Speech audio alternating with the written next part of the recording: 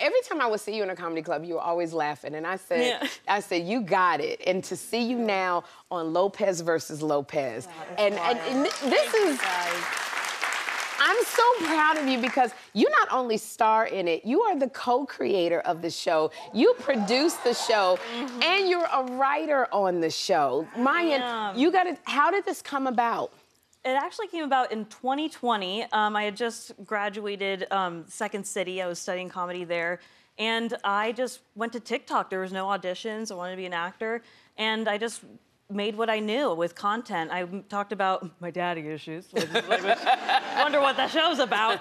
And you know, my family, with my parents being divorced, we kind of became together as a family and things about me. And so I made one.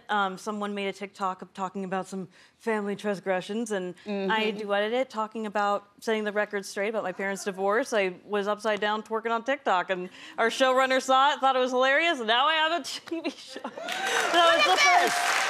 It's the first TV show ever made from a TikTok, which is wild. I don't know a TV show that came from a TikTok. And that was, and you were doing what you know. Yeah. You were being funny on TikTok. I commit to a bit. You sure did. I will go there. You did, and they took your life because you play this woman who is trying to reconnect with her father, and y'all have your issues.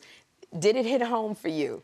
It did, which I actually have to call her, because my name is Mayan, but my character's name is Mayan as well. So I call her Shmayan. I call her sitcom Mayan. Yeah. Because she is a little bit different than I am. I thought, you know, there is real moments, but I think what makes Lopez so great is that it really is sometimes a father and a daughter really talking to each other about these things. But sometimes people would come up to me and they'd be like, Mayan, you read that very angry. And I'm like, oh, that was me. I just looked at him and it just came out. Like, I didn't know what to do. And so, like, my character, Mayan, she's actually taught me a lot. Sometimes I'm able to communicate better now because she was communicating with George, like how I wanted to. And now we're able to do that off screen. So it's wonderful. It's so funny watching you and George now, and I'm so glad that the healing is taking place. But when he was here, he had some really touching things to say about you. I want you to take a look.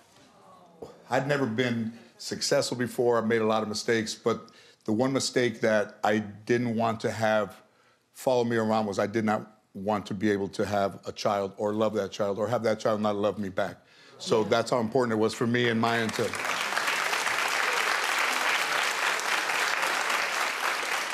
So, I mean, I love her more than anything. And I'm not worried about who I'm with. I just want to make sure that the one woman that means the world to me is always happy.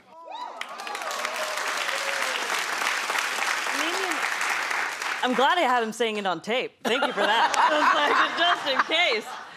No, but you guys have come a long way. We have.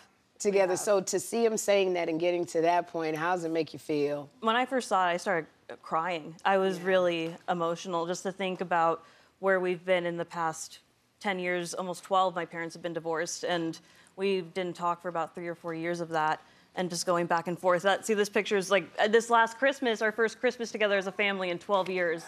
And it went well. It went well. Were you on pins and needles a little bit?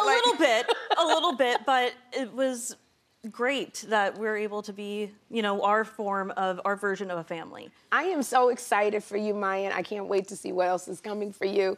And I'm so thankful you're doing this show with George. It is funny as all get up. Thank you. So please continue. I want to thank you for being here. No, thank you. Girl, of course. Yeah, you're good. Lopez versus Lopez airs Fridays at 8 p.m. on NBC, and it streams the next day on Peacock.